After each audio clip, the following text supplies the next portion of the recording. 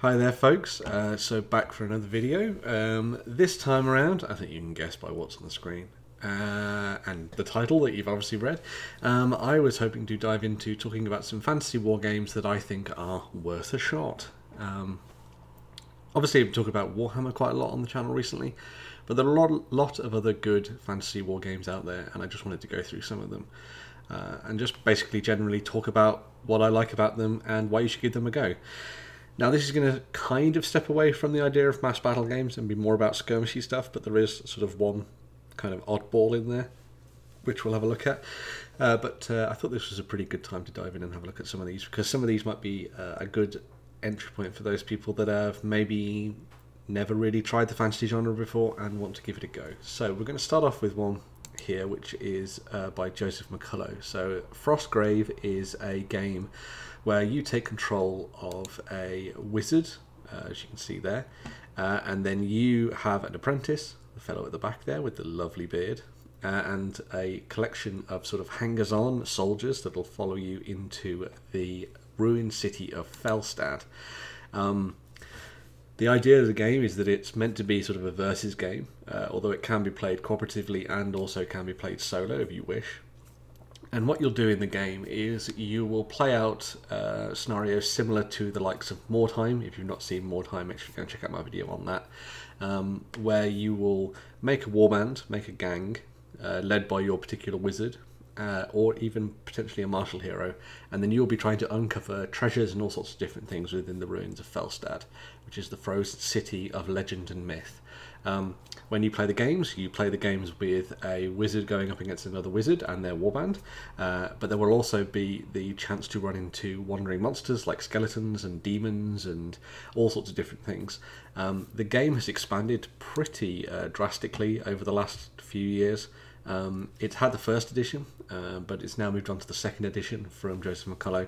A lot of the first edition supplements are still completely compatible with the second edition, which is great to know. There's just a few tweaks here and there that you might need to do, but for the most part the game is actually completely compatible with that, and they really sort of tweaked things and made things a lot easier to play in the second edition of the game. As I say, it's a really good, it's a lot of fun. And as you can see here from the web store, there is a lot for you to choose from. When it comes to gaming, all effectively you need to do is buy the rulebook, which you see there, and then maybe buy one of the soldier sets that works for you, or buy quite a few of them, and then you can buy a whole section of wizards, as you can see here. You can either buy them as plastic kits, or you can buy them as metal models if you prefer, based on the various expansions. Frostgrave is one of those games that has captured everybody's attention and is popular for a reason. It's really fun to play. It uses a D20 as the main dice in the game, which means that it's got a kind of roleplay feel to it, which I think is quite nice. The fact that it also works with in a versus context, or in co-op, or in solo, means that it's one of those games that you can dive into and have a lot of fun with. One of the nice things about this game, and also the game that we're going to talk about after this, that you may have seen in the page before, is that they really sort of push the collector's gene, as it were. So if you're interested in picking up weird and wonderful monsters from different creators, then you can obviously do that, which is really cool. And it allows you to make interesting terrain and all sorts of different things like that. It's also obviously got that progression element to it as well. So when you dive into Frostgrave, your wizards and your soldiers, or specifically your wizards, don't really stay the same throughout. They grow in power and stature and all that kind of thing. So you'll see an unfolding narrative play out in your games. Now, if you are one for narrative, then one of the other games that is also by Joseph McCullough, that I'm showing off here, he's quite the master of these kind of skirmish games, is Rangers of Shadow Deep. Now, Rangers of Shadow Deep is set in a entirely different fantasy universe, where you play as warbands of rangers, as you can see here, giving off a very sort of Aragorn Strider vibe, that have been sent into this darkness, the Shadow Deep, in order to uncover strange plots and all sorts of different things like that. Now, the thing that's interesting about Rangers of Shadow Deep is it's effectively a solo war game, a solo skirmish game. You will take control of a ranger, who's your main character, and then they will have a selection of sort of hangers-on that you will make the NPCs within your party. Imagine them as the side characters in a movie or something, and when you play the game, you will go through a set of specific scenarios in the game. You don't build things up randomly, although of course you could do. You follow a storyline throughout the books and uncover more mysteries as you go. The game again uses a D20. I'm just going to Shadow Deep and show this off as we're going. There is a lot of different books for you to choose from. Let's see if we can find it. Here we go. So as you can see, Rangers of Shadow Deep has a lot of spin-offs from Joseph McCullough. He has done a lot of different books that you can see here that go through various adventures that you'll undertake as your ranger. It's a really fun game. Again, it allows you to dive in and sort of explore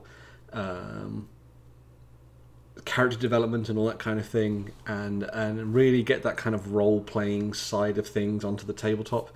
I love that scenarios can play out very differently depending on how you approach them. There's a little deck that you use, deck of cards, which reveals the encounters that you come up against and the treasures that you find. And the gameplay is very brutal and nasty, whilst also being cool and fantasy at the same time. And there's some really fun scenarios in here. This is the kind of game that I really want to try and dive into and play. One of the interesting things about both Rangers of Shadow Deep and Frostgrave as well is that while they may be collector-y style games where you want to collect a lot of terrain and miniatures in order to represent the different monsters that you fight, they're actually quite small and compact. You're only probably going to be playing them on tables that are around 3 foot, 3x3, 4x4, which is obviously good for those people that don't have a lot of space. The other thing that's nice about the games is that you can collect for the scenarios you're going to play. So, for example, if you were diving into Rangers of Shadow Deep and you're going to play the first quest, then you know you just need some zombies, 3 houses and some woods. So what you do as a player, or maybe if you're doing this cooperatively, because you can play it cooperatively, you'd pick up a couple of different houses, either 3D printing them or buy them in MDF or whatever, get them all painted up, get the zombies painted up, and then play that mission. And then you'd be able to collect for the next one, and then maybe in a couple of weeks come and sit down and play that with your friends, which I think is really awesome. So it allows you to sort of slowly build up a collection of things that will then allow you to dive into bigger and bolder fantasy games later on down the line. The next game that I want to talk about is one that kind of steps outside of the bonds of fantasy war games, or fantasy skirmish games anyway, and this is Sludge. So Sludge is a very different style of fantasy-esque, dark fantasy game, I guess you'd say, from Sean Sutter of Metal King Studios. Sludge is a game which is set in a dark and twisted sort of black powdery fantasy world where guns and sort of black powder Napoleonic pike and shot style weaponry mashes with swords and sorcery and all that kind of thing. The world of Sludge is one that is sort of ruined, and as they say here, the doom age of black powder. And it's one of those games which enables you to really dive in and have a lot of fun with the modelling side of things. It's a little bit bigger in scope than the 2 games we've seen before. Previously to this, a warband for Frostgrave is not going to be bigger than 10 models, definitely not going to be bigger than 10 models for Rangers of Shadow Deep. Moving over to something like Sludge, you're looking at armies that are around this size if you wanted to start diving and get going with it. But I think one of the nice things about this one, and the reasons that I wanted to highlight it as kind of like a little bit of a weird sort of side option, is that it's all about mixing and matching and twisting and turning miniatures into the kind of armies that you want to use in the game. It's one of those games where the fantasy is in there, but it's also got lots of elements of historical, and it really is built for kit bashers, which I think is really nice. So, for example, if you've been collecting historical miniatures from the Perry Twins, for example, or wargames or Victrix, you can use those to build up your armies for Sludge, with just the addition of a couple of fancy elements, maybe using some of those Frostgrave kits that we were looking at previous that came in plastic and all that kind of thing. It's one of those that I think is really nice for those people who want to be a little bit more inventive with their collections. I know a lot of people who will approach fantasy from the idea of, oh, I just want to play the game, but a lot of people will join the sphere and the genre from the point of view of, I really want to have fun with the modelling element of the hobby. I think the Sludge is definitely the one that you want to go for. The rules for Sludge are available as part of the Blaster magazine, although you can get your hands on them there as well, so that is cool. Blaster magazine is a very good read if you want to read that as well. But also Blacksite Studios, who we're going to look at in a second as well, also do a range of miniatures to go alongside them. And as you can see, it's one of those really fun games that is a little bit different from the norm, I think, which is why it's so important. I should also note that Sean Sutter also made Radic Blade, which is a really good fantasy skirmish game, which is distinctly more high fantasy and sort of taps into traditional kind of like archetypes and that kind of thing from sort of older skirmish war games and that kind of stuff, which is really nice. Very heavily inspired by the likes of Mordheim and games of that ilk. But yeah, Sludge is one there if you're a little bit more of a hobbyist, I think, that you might want to go and check out and give it a go. Moving on from that, we have a Moonstone. So Moonstone is a game that I've not played myself, but I know a lot of people who are really, really into it. Moonstone comes from Goblin King Games, and it's a game that is so inherently whimsical that it will have you squeeing when you see all the little bits and pieces for it. The world of Moonstone is a really fascinating one, where you're going to be creating troops of characters that are going out to hunt down the elusive Moonstone, as you might have guessed, and also battle each other for territory and all sorts of different things in the narrative and that kind of thing. One of the nice things about Moonstone as well is that it's very free and open and flowing. It's a game where when you dive into it, you kind of build a troop based out of the models that you like, around sort of like a very basic structure that focuses in on particular factions within the game. So maybe you wanted to dive in and play as just all bunnies. Well, you can do that. You can use Boris the Bunny Summoner, which is really awesome. And then the game itself actually runs through the use of cards rather than it being dice driven, which is always a nice thing as well. And that'll be another element of a game that we're going to look at soon as well. The game is very fun and quirky and weird. It features models that are a little bit more on the larger side. These are around 32mm models for these ones here, but they're very detailed and they're very, very nice. The game can be played with just 2 players, or you can play it up to 4 players as well, as you can see there too, which is really nice. And it's one of those games that is just so incredibly whimsical that I don't think you could, you know, I don't think you could be drawn away if you started looking at it. I mean, this is the kind of the loose breakdown of the different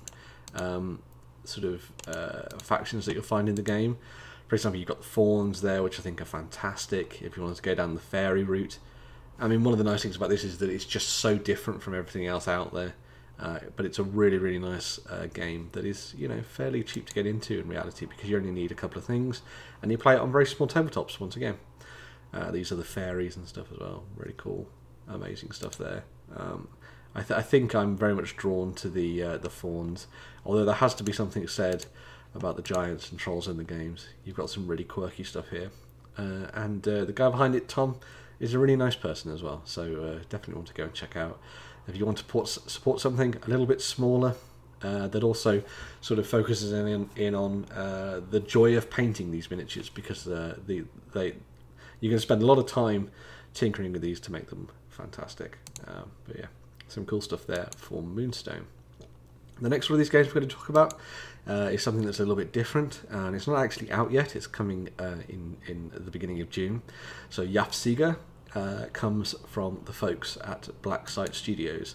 The game of Yafsiga is one set in a sort of dark fantasy world where a strange cosmic force called the Bloom has sort of descended upon the world and effectively ruined it. And so what you do as your warmans is you are heading off into this bloom in order to find strange secrets and treasures, reclaim territory back for your particular kingdom of choice, or simply just for the thrill of adventure. You will build a warband similar to a lot of other war games, like Frostgrave and Wartime and that kind of thing. But then what you'll do is games are then played out on 2x2 spaces, which I think is really good. So you play the game out on a 2x2 space, and interestingly for me, the game sort of encourages sort of role-play style combat as well. Because your warbands are so small and the play space is so small, it's all very much driven by the narrative. A card deck is drawn from at the beginning of the game, which sets up the deployment, your objectives, twists, and then also sort of like side schemes that will pop up throughout the game as well, which is really nice. The game is also run by cards. So you will make an ace, king, jack, and queen and jack, sorry, for your particular characters and soldier groups within the game, and you use those to activate them. But then the rest of the game is driven by the rest of the card deck. So you'll split up all the red cards and the black cards for either side, and then that central set of cards, so all the other cards, the numbered ones in the game, are then used to do all of your tests, which I think is really fun. The game's coming out quite soon. Again, it's very much one of those that it's miniature agnostic in the sense that you could pick up whatever you wanted, but the guys at Black Site are actually going to be doing a range of miniatures, as you see here, to use in your games, which I think are looking quite nice. I'm definitely tempted to go and pick up this kind of starter set that's coming out from these guys, as I think this could be a really fun game to dive into and have a go at. So, you know, we've got a couple of games that are sort of well cemented in the zeitgeist. We've got one that's a little bit quirky and a little bit sort of based around modelling rather than it being solely about the idea of playing just the game, effectively. You've had the very quirky Painter's Joy that is Moonstone, and then you have something that's on the way, which is Yafsiga. It would also be remiss of me not to talk about Burrows and Badgers.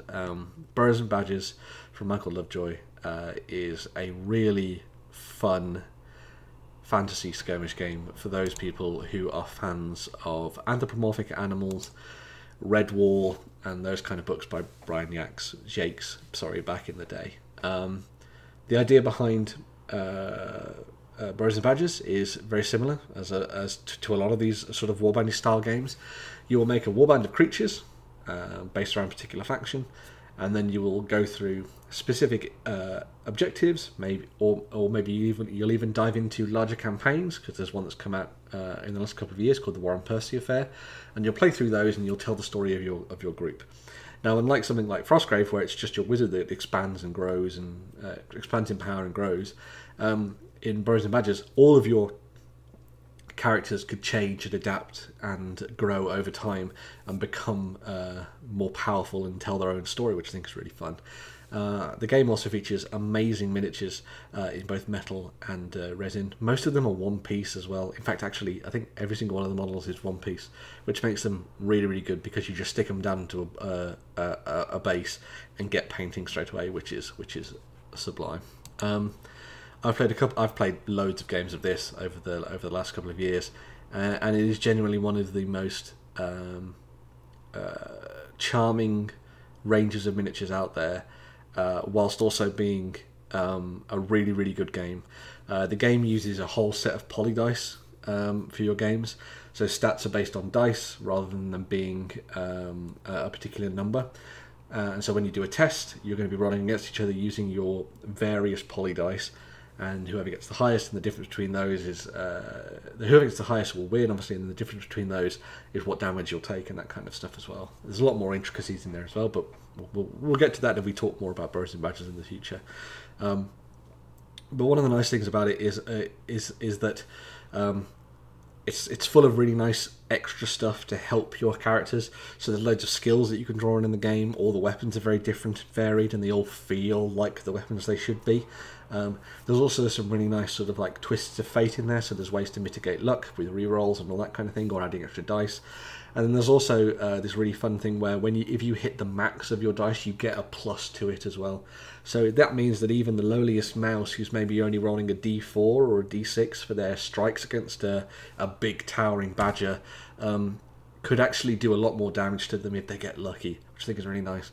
So it's got some really good stuff in there for the plucky individuals as they dive into the game and have fun with it. But yeah, so that's another one I wanted to check out. You can buy all of that stuff from the Oathsworn website, as you can see here. The Burrows and Badgers section has grown substantially over the last while. You can buy lots of individual miniatures, again, very cheap. But one of the ways I would dive in and give it a go is get yourself the rulebook from Oathsworn. Again, particularly cheap. And then just buy maybe 1 or 2 of these starter warbands and start playing with your friends. It's a great way to get going in the game, and I think it's another one of those ones that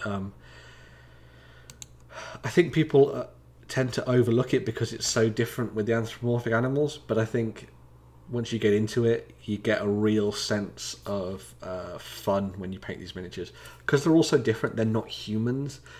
You're diving in and playing around with really interesting ideas for fur textures and colours and all that kind of thing. And whilst the game has some very bright and poppy characters within it, there's actually a sort of grim twist to a lot of this stuff as well.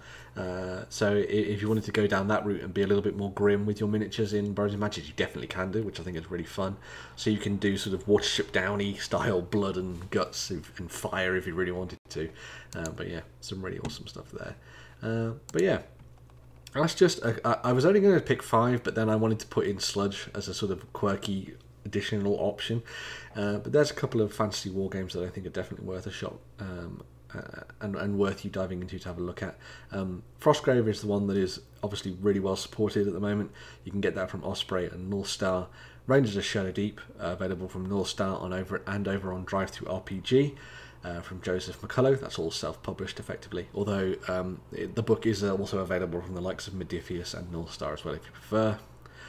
Sludge by Sean Sutter, much more focused on the hobby element of things, but also a very good game as well, set in a very sort of different fantasy world from the norm.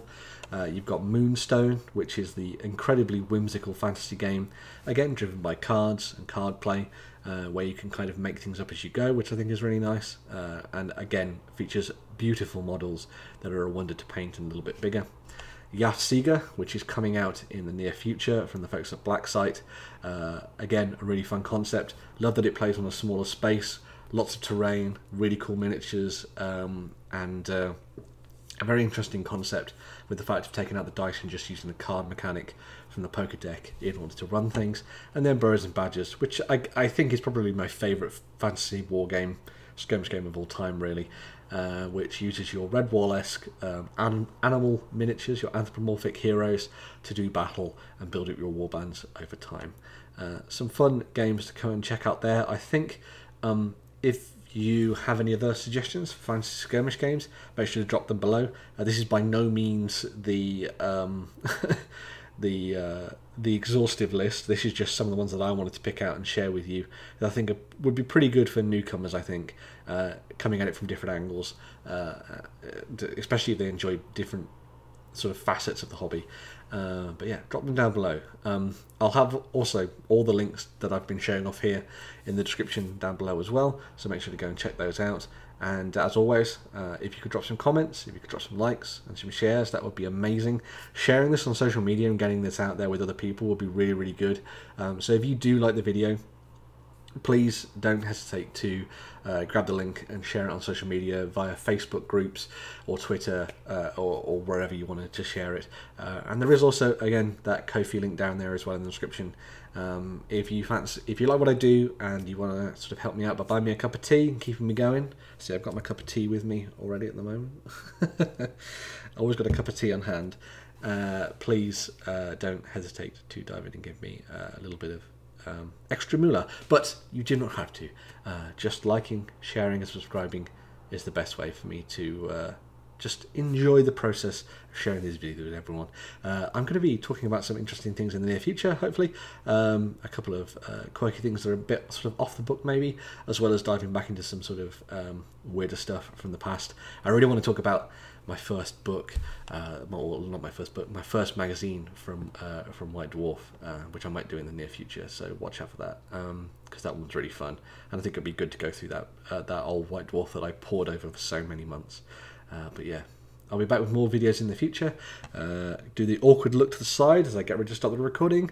I hope everyone has a wonderful day, and yeah, get some comments down below about the kind of fantasy war games that you enjoy playing.